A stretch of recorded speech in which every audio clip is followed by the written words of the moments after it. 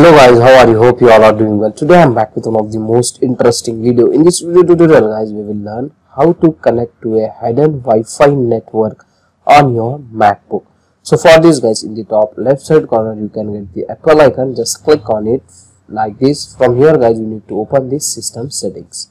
Okay, in the system settings in the left panel you can get the Wi-Fi option. Just click and open it, and here guys, here you can get your all open Wi-Fi network. But if you want to connect hidden Wi-Fi network, just click on others like this. From here guys, just you need to enter your Wi-Fi name, hidden Wi-Fi network name.